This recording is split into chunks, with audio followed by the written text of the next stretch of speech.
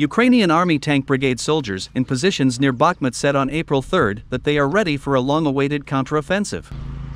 People are ready for the counteroffensive, all we are waiting for is marching orders and details on which direction we should go forward on Bakhmut, Soledar, or anywhere else, said a 35-year-old soldier of the tank brigade who introduced himself with his nom de guerre Polyet.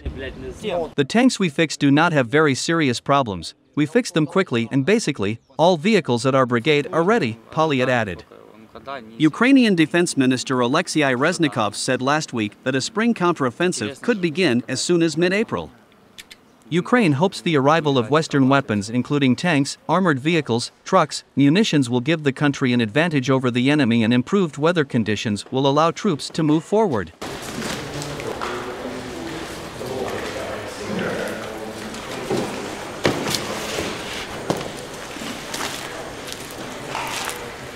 Люди готові до контрнаступу, чекаємо лише на команду і в яку сторону нам їхати, щоб це зробити.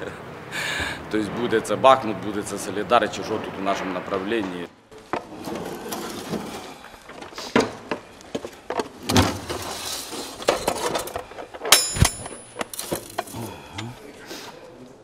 З неглобальними проблемами, в принципі, поступають, скажімо так. В основному, що активна броня у нас уходить, як би, скажімо так. Тобто, робиться доволі швидко, і, в принципі, у нас в батальйоні практично всі машини готові. Бросаю.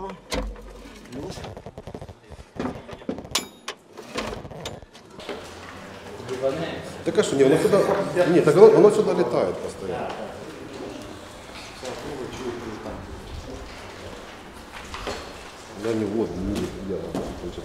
Всі, звісно, ждемо цю техніку вже, тому що техніка у нас вже старенька і потягана, вона ламається дуже швидко. Ждемо щось нове від партнерів наших заграничних.